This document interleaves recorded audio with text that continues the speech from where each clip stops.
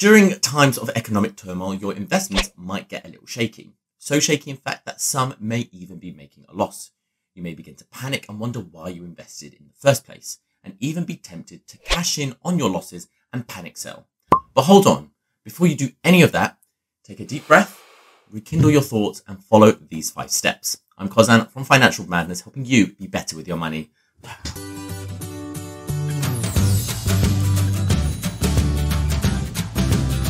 Step 1, and it is usually the best thing to do immediately when things crash, and that is to simply do nothing at all. It is well documented that how well an economy does is cyclical, which means there will always be times when markets do well, a bull market, and times when it crashes, a bear market. Some of these cycles are more volatile than others, but the fact still remains the same. We know a crash will always happen, and it will always recover. So taking today as an example, although things do seem a bit bleak at the moment with us having just come out of the COVID-19 pandemic, Russia's war on Ukraine, and inflation at astronomical levels, all having a negative impact on the economy in some shape or form. But history has shown us that the market always has a way of correcting itself. It is just a matter of when. Like, when are you going to hit that subscribe button? Let's look at an example. An advisory financial services company called Guggenheim Partners, what an amazing name that is, have analysed and tracked declines in the S&P 500 since 1945. The S&P 500 is, of course, an index which tracks the top 500 companies in the US. And this is what they found. In the last 77 years, there have been a total of 126 market declines, all ranging in severity. But the majority of declines, 68% to be exact, were declines between 5 to 10%, and the other 22% were declines between 10 and 20%. But the interesting part is to note that the average recovery time for the S&P 500 to go back to its pre-existing levels range between 1.5 to 4 months on average, which, in the grand scheme of things, isn't that much time at all.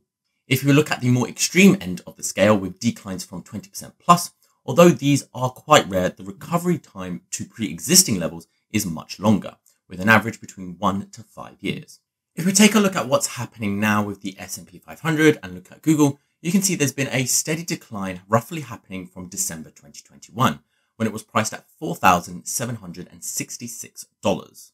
If we look at the price today, it stands at $3,957, which is roughly a drop of about 17%. So if we look back at this table, at the moment, this decline would sit in around about the 10 to 20% decline bucket, which means that the average recovery would be around about 4 months. Although it is difficult to know how long this decline will go on for and how far it will continue to go on, one thing we can take from this is that if you are investing in the long term, this generally means markets will eventually recover, so you don't need to panic, and you should consider continuing on as usual. But if you do want to put a number on what this long-term number is, you should be looking at least 5 years as a minimum, as this is the highest average for recovery from this analysis. But this is, of course, applicable only if you are investing in the S&P 500 yourself. Things may differ slightly depending on what product and markets you are investing in, so do your research. But I'm willing to bet it is going to be a very similar story. So the takeaway from this is if you are investing in the long term, perhaps maybe just turn off the news once in a while and stop looking at the ending balance on your portfolio on a daily basis, and just simply do nothing different to what you would normally do. Following on from this is step 2. And this is to avoid panic buying and selling. I've already spoken about how the performance of an economy is cyclical. So with this knowledge, you should come to expect that bear and bull markets are common, and you should always avoid panic selling or buying. It's really easy to get emotional when it comes to investing, particularly when things start going south. But informed investors should know that emotions and investments do not mix. If you do find yourself panicking, you should probably take the time first to re-evaluate your portfolio and even your risk appetite. Experiencing panic usually indicates your current setup is perhaps maybe too risky for you, or perhaps maybe there's even a knowledge gap that you should fill. Spend time researching, understand why the economy is performing the way it is and how it is potentially impacting your portfolio.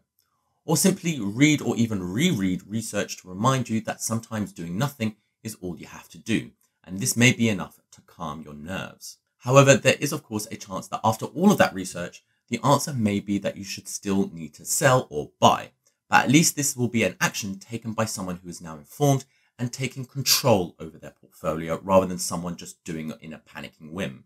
Buying and selling on a whim is never a good thing.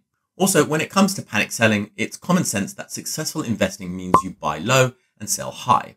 If you sell when things go to pot, then panic selling means you're doing the complete opposite of that. And this similar story rings true for panic buying. Don't confuse that because prices are going low, this means that every investment opportunity to buy stock is going to be a good one.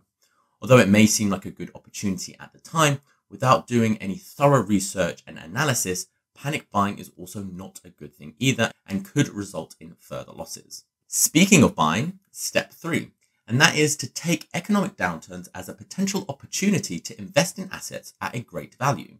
Bear markets can often offer amazing opportunities to buy assets at a discounted price. Just ensure that you are not acting on emotion and do your due diligence to work to understand if potential investment opportunities are available so you can reap the rewards during times of crisis. Remember the common saying, and that is successful investing is buying when the prices are low and selling when they are high.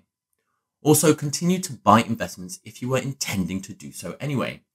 Timing the market is a near enough impossible task to pull off. So rather than that, focus on time in the market and invest anyway, especially if you are planning to do so in the first place. One method that you can use to see if a stock is worth investing in is a technique used value investing, which I have spoke about already in a 2-part video on this channel, and I'll link that in the description box down below.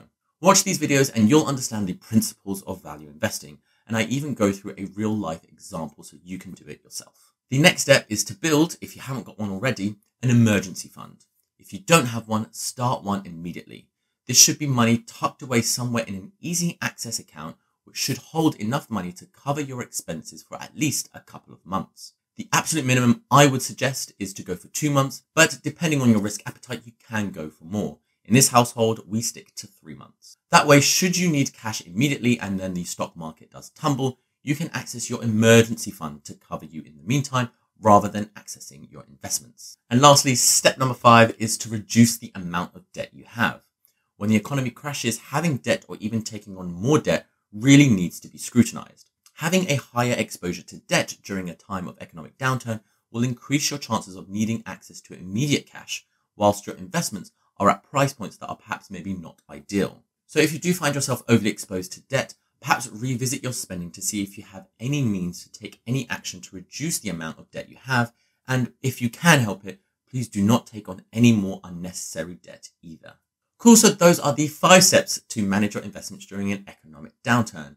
Let me know in the comment section down below if you have any tips you would like to share. And of course, if you did find this video incredibly useful, hit the like button and subscribe. Bye.